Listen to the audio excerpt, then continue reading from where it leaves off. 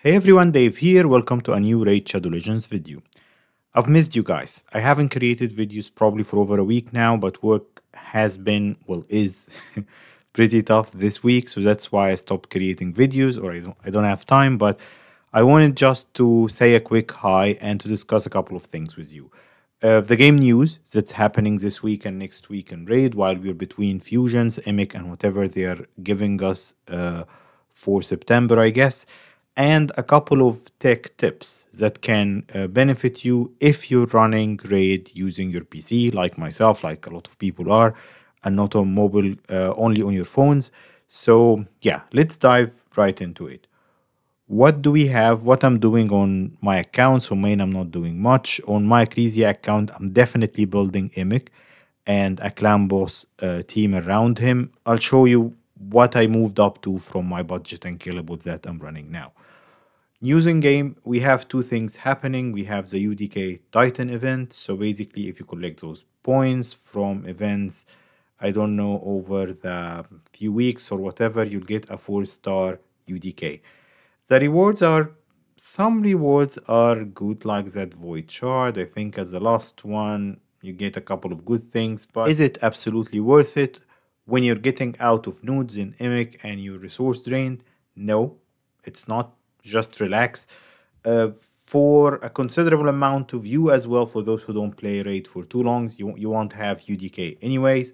So this is a good time to just relax between the fusions or build your teams and work on other stuff. You need to take a break every now and then from this game so you won't get burned out.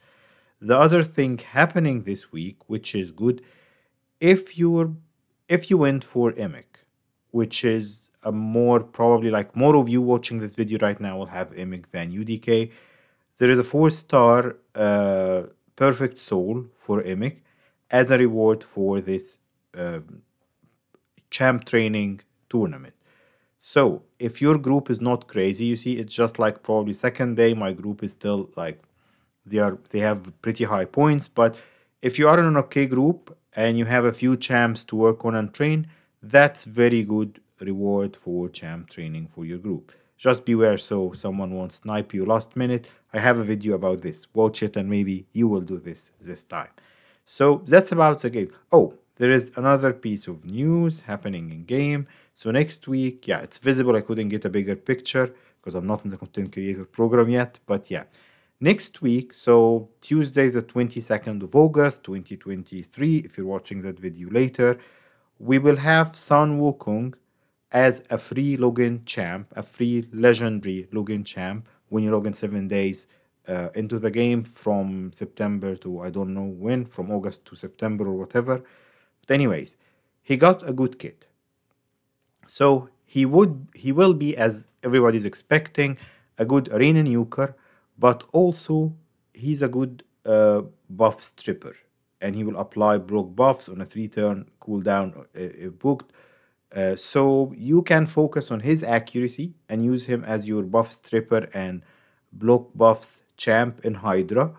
The only thing is that Ugo is cheaper to book because she's an unvoid epic. Well, she's an epic, doesn't matter what affinity. He's a Lego and he needs those books, but he's a good champ overall. If you don't have someone filling those roles, he can strip buffs, he can hit and ignore defense, so he will be a good addition to your roster, and a good buff stripper if you don't have anyone filling that role yet, even without the block buffs, but he'll be a good buff stripper for arena who can do some damage. So definitely a good free login champ that we're getting there. So that covers all the news that's happening in the game right now. Let's go into the tech tips that I want to tell you about. So was it last week maybe? I was watching Rat's video, and Rat's, for those of you who don't know him, he is like, I think he finished top plat 11th time now. Really one of the arena krakens in the game, and it's enjoyable to watch his videos, his build, and all of that stuff. Anyways, what caught my attention when he had the video for his most recent plat push that he won is that he was running 2 instances of Plarium play, the game on top of Plarium play on the same PC. I could see this because he had one of, like, let me show you. basically I'll show you and then we'll talk about it. Okay, so he had something very similar to what I'm showing on the screen.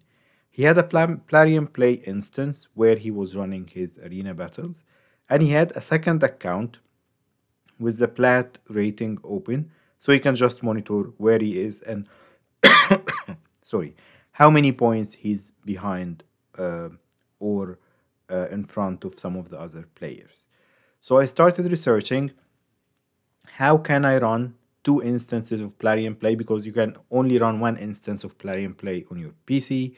Um, my shout out to my clanmate Rugby Runner. He helped me with this, and he helped me with RSL Helper, which would be one of the second tips for today. But when we looked, let me just go to this one first. He sent me this video, and I just followed the instructions from it. It's for one of the content creators. I'm not sure if Kalobovich is still creating content for Raid. The video is a bit old, but it's still working. I tested it. And I'll put the links for with videos I'll talk about in the video below. Basically, what he's explaining in the video, let me just go back to this, how this works. And I have it screenshotted here so you can follow up there. Probably you cannot see the account behind me, but you open Plarium Play on your PC, and that works only, of course, on PC.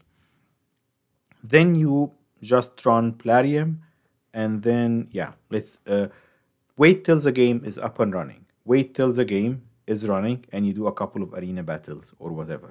Okay? Second step you'll do now when the game is running, probably that's using something that I didn't know that it existed. If you try to gracefully close Plarium Play, it's going to close the game as well. But they are running as two separate processes on your PC, as you see here on my task manager. So the next step is to hit Control Alt and Delete, get into your task manager, and kill stop on Plarium Play. So just click on Plarium Play and on End Task. Click on Plarium Play, not on Raid Shadow Legends. What this will do, it will close Plarium Play, but the game instance will keep running. So you can then start Plarium Play again, switch the account, switch your secondary account or whatever, and you'll have both of them running at the same time. And then you can resize them so you can see them side by side. So what can you use this for? You can use this to run two instances of Plarium Play. The graphics and the smoothness of the game is better than BlueStacks, for example. But of course, you won't have like the macros that you can run on BlueStacks. By the way, this is one of the other tech tips. If you want to know how to run macros on BlueStacks, you can have like infinite multi-battles, or how to do that using RSL Helper, which is the second point I'll show today. If you want the BlueStacks one, there is several videos about it, but if you want me to create a refresher video to tell you how you can do it in BlueStacks, put it in the comments below. If I find a few comments, I'll create a video about it. So that's how you can run two instances of Plarium Play. A lot of us running the game on PC are using RSL Helper, the great tool created by Farbstoff to just help them do multi-battle, sell artifacts, do sham training, and all of that stuff. Great tool. I have my concerns about it controlling the background processes on the PC, not because of anything. Farbstoff is a great guy, but the thing is, anyone can utilize this just to as a backdoor to your PC. Anyway, I'm not sure how the security is handled on Zen 1, but I'm using it. I started using it because it's so useful.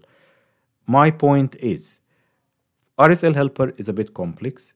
So if you want to know, which is the second tech tip, how to run RSL Helper, especially on specific points that I'll say right now, Mtgjedi has an excellent video. Well, he had more than one, but I'm talking about this one that I will share in the links below. Yeah, I hope it's visible here, explaining how to run multi-battles using RSL Helper, and more importantly, because this is the more complex part, how to create your own list from one of the other tabs of which gear you keep and which gear you sell while you're farming dungeons, for example.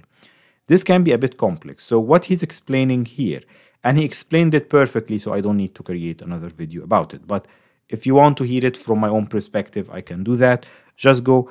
By any means, if you stumbled upon my channel and you didn't check Mtgjedi yet, just go subscribe to his channel. One of the most helpful content creators out there, a great guy. So he's explaining how you can manually create this, determining which gear you're keeping and which gear you're selling there. And then towards the end, what he's showing us, or maybe, yeah, here, he already created a couple of very complex lists. You see here, it's a very long list going through all um, artifacts. So you can just copy this file, come here, load setup, and put that file here. Where can you get this file? Go to Mtgjedi's Discord. It's linked in the description of his video. And he has a channel called RSL Files. That's where you'll find this video and the couple of files that he talks about here. So instead of creating these files, you can just copy his. If you want to create your own, he's explaining how in the beginning, and then maybe you can create one for your whole clan or whatever that will make all of your lives easier. So RSL Helper is a great tool, and you can use that same setup to sell artifacts from your inventory, and that's what he's explaining later on in the video, how to do that. No, we don't want the ad. So anyway, those are the two quick tips that I wanted to share with you this week. And as soon as this new clan boss team is ready with Emic on a crazy account, I will definitely show you why I chose this team. MTG, by the way, has a good, like the top 3 Emic clan boss teams. Go watch this one too. But I'll show you which one I chose and why based on the champs I have on the crazy account and the level of gear, because it's a very important factor in building your clan boss team. I basically spoiled half of the next video, but yeah, as soon as this is ready, I will get it out to you, and hopefully I can create a few videos and work is not as busy next week. I hope this one was helpful. Keep playing great, subscribe to the channel, and I'll see you next time. Bye.